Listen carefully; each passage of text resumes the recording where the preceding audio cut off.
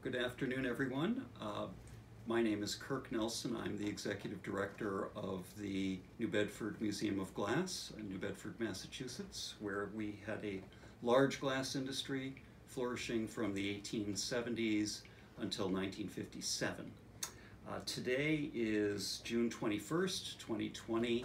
We are about 4 months into the coronavirus experience.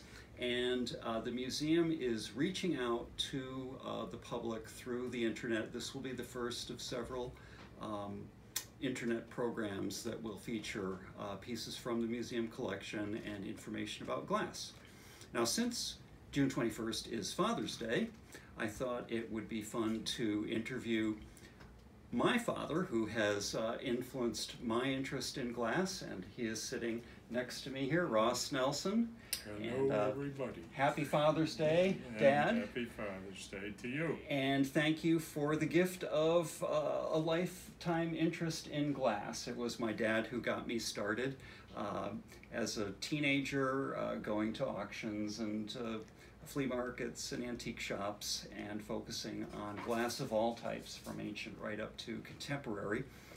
And today we're going to talk a little bit about Dad's interest in glass, and in particular Dad's interest in a Connecticut glass factory that's just about 30 miles from his town where I grew up, Manchester, Connecticut. It's a company called the Helmschmied Glass Company, and started by a glass decorator and artist who originally came from Bohemia and then worked at the Smith Brothers firm in New Bedford. So again, this comes back to our local interest in glass at the Glass Museum. So Dad, if you'd like to tell us a little bit about how you learned that this factory once existed in Meriden, Connecticut, not far from your hometown. Yeah, well, I think it's been a pleasure on my part to be able to go ahead and speak about glass. I've always had kind of an interest in glass. We also had the Pitkin Glass Works that's in Manchester, Connecticut. But this Meriden company was in existence for quite a long time. And I'll just show you a few pieces that I've acquired over the years and tell you a little bit about searching for glass. Obviously, as most people know, there are shows and antique markets and quite a few different ways to acquire glass. When I started, actually, my aunt gave me a piece of Tiffany that was kind of unusual.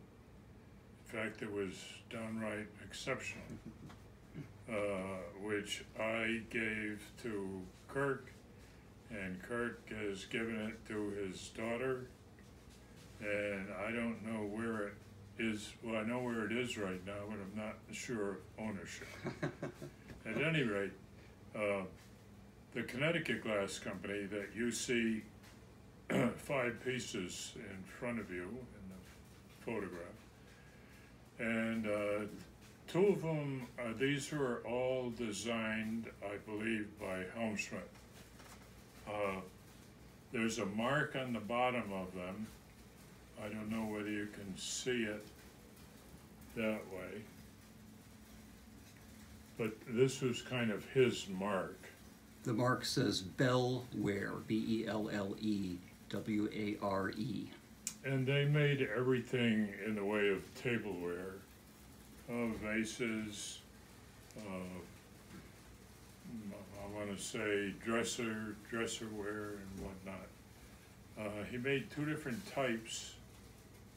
This has little bubbles, this iris, blue iris vase. That's as big a vase as I know of that he made.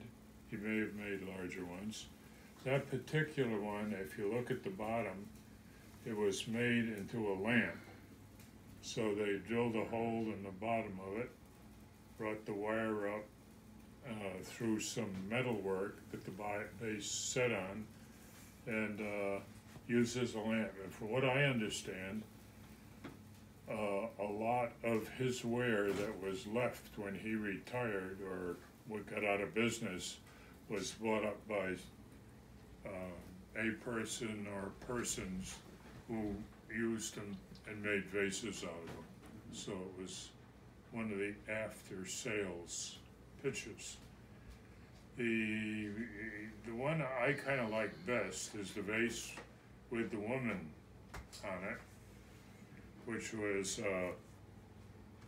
owned by the fellow who made it and sold at Bourne's, and it was bought by Frank Burton, kind of a province of the thing, and I always admired it. In his house, he had it high up on a display case, and I just said, Frank, if you ever want to get rid of that, I might be interested in it. Actually, I would be interested in it. And years later, he got rid of his glass, and that ended up at, well, it was a negotiation through talking. Like, what would you be willing to pay for it?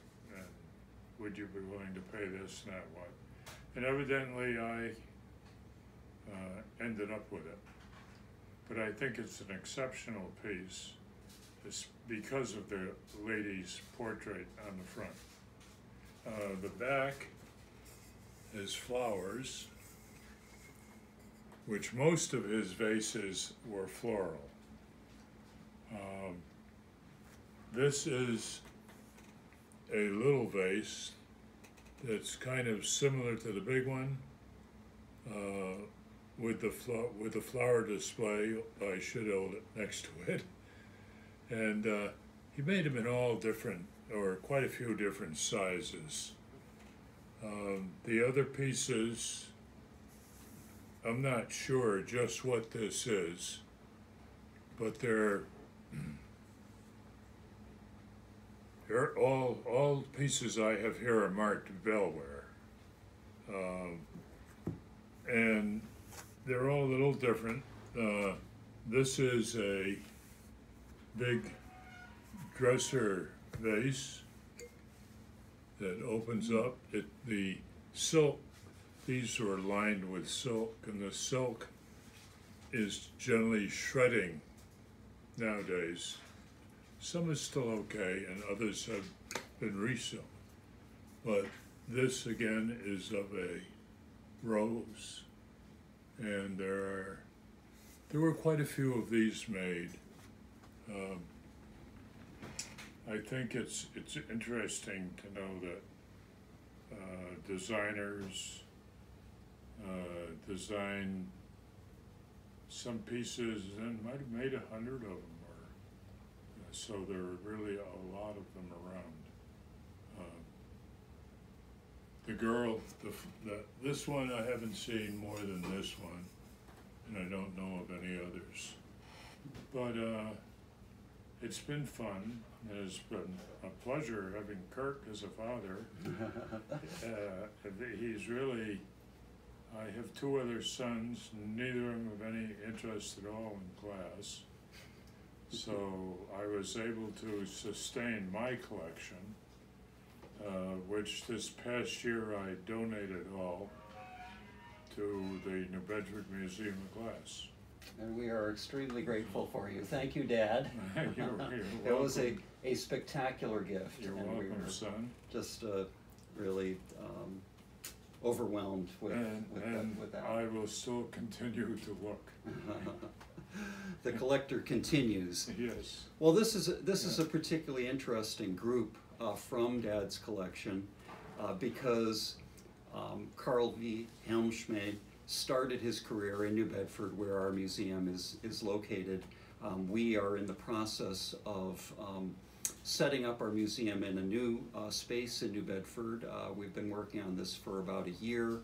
We expect to reopen to the public this summer in the James Arnold Mansion in downtown New Bedford, which was the home in the 1870s and 80s of the president of the local glass factory, the Mount Washington Glass Company. And so Helmschmied, the decorator and designer, started his career in New Bedford. Like a lot of glass craftsmen, people involved with the glass industry, he moved around a lot. So he went from New Bedford to Meriden, Connecticut. He went from there down to New Jersey to work in the china decorating trade, came back to New Bedford, then to Meriden again, moved around a lot. He worked for C.F. Monroe, and Monroe is much better known. They did the Wavecrest line. And so he started work for Monroe in 1886. In the early 20th century, he left 1903 to set up his own company, the Carl V. Helmschmied Glass Company. And it was incorporated in 1904. So these works date to the early decades of the 20th century. And again, particularly with their New Bedford provenance or association, we are thrilled to add them to our collection. So again, thank you, Dad. Just to say a few more words about the late Frank Burton. He was a wonderful dealer who did the shows for many years at the Westchester Glass Show, one of the premier all-glass antique shows that took place in the country. And so we give a little shout out to the Westchester Glass Club members out there, because they've been extremely supportive of our glass museum, and we've gotten to know them well over the many decades that show has been going on. Frank, again, was a member of the club, was active with the shows, and was an extremely warm, nurturing figure in the glass world. He was happy to share his information with people. We learned a lot from him over the years, and it was a pleasure to get to know him and to end up with a piece that was one that he prized. You know, Kirk, it's interesting to note that a lot of the Meriden glass was made at Mount Washington and shipped to Meriden, where it was decorated. Yeah, great connection. So there's still a big question mark on a lot of the dresser pieces. Where were they decorated? But the feeling is that quite a few were decorated in Meriden. Right, where you have individuals like Carl V. Helmschmied, who was moving back and forth, worked for both places several times over the years. It makes collecting kind of a fun research project, sleuthing project, to find out the answers to questions like that. And Meriden had one of the early flint glass operations in the country. So it's surprising sometimes to find out. And many of the buildings are still there.